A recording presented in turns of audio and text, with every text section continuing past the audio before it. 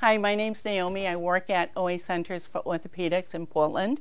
I want to show you how to put on the anti-rotational boots that patients wear after a hip procedure.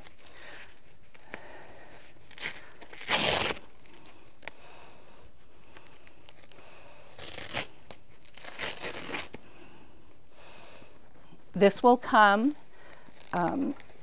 with the two boots. They do come separate.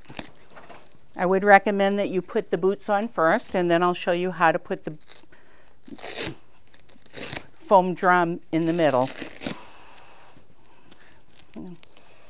Pop that there, okay? So the boots have a red logo, and that should go on the outside of the lower leg. Okay?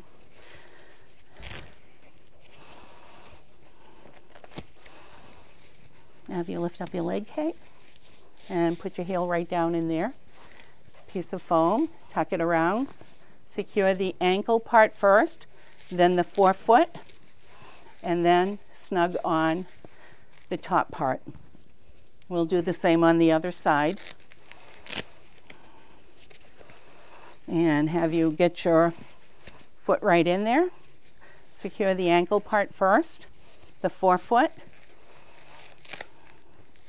and then the top part.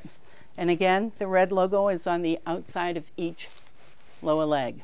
You would then take the drum, and you're going to put Velcro from one side to the forefoot, calf to the forefoot, making a big X with the Velcro. So I'm going to position this in between and start the process. And you try to pull the feet in to make them pigeon-toed, because you do not want the foot to fall out.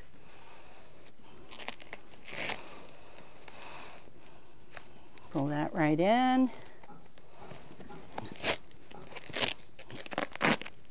And pull that right in. And you'll be wearing either the boots or the hip brace for the next 2 weeks. And that's how you put on the anti-rotational boots.